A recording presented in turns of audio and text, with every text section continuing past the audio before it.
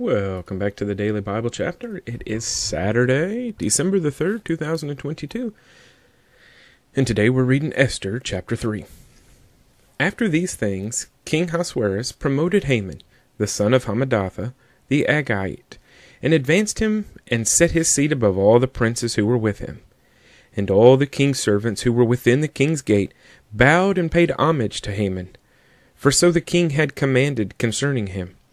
But Mordecai would not bow or pay homage. Then the king's servants who were within the king's gate said to Mordecai, "Why do you transgress the king's command?" Now it happened, when they spoke to him daily, and he would not listen to them, that they told it to Haman to see whether Mordecai's words would stand, for Mordecai had told them that he was a Jew. When Haman saw that Mordecai did not bow or pay him homage, Haman was filled with wrath. But he disdained to lay hands on Mordecai alone, for they had told him of the people of Mordecai.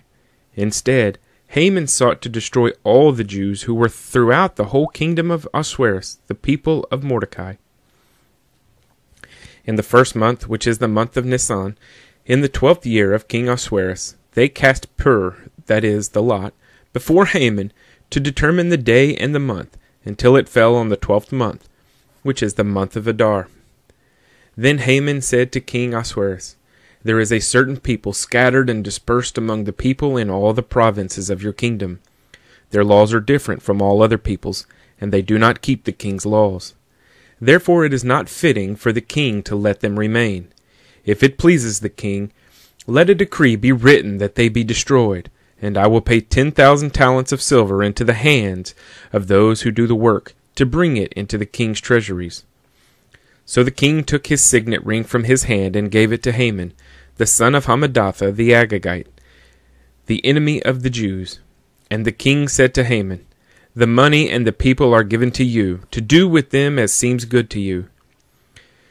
Then the king's scribes were called on the 13th day of the first month, and a decree was written according to all that Haman commanded, to the king's satraps, to the governors who were over each province, to the officials of all people, to every province according to its script, and to every people in their language.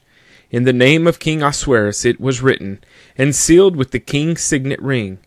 And the letters were sent by couriers into all the king's provinces, to destroy, to kill, and to annihilate all the Jews, both young and old, little children and women, in one day, on the 13th day of the 12th month, which is the month of Adar, and to plunder their possessions.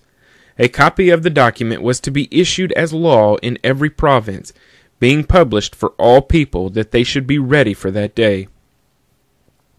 The couriers went out, hastened by the king's command, and the decree was proclaimed in Shushan the citadel. So the king and Haman sat down to drink, but the city of Shushan was perplexed. Esther chapter 3.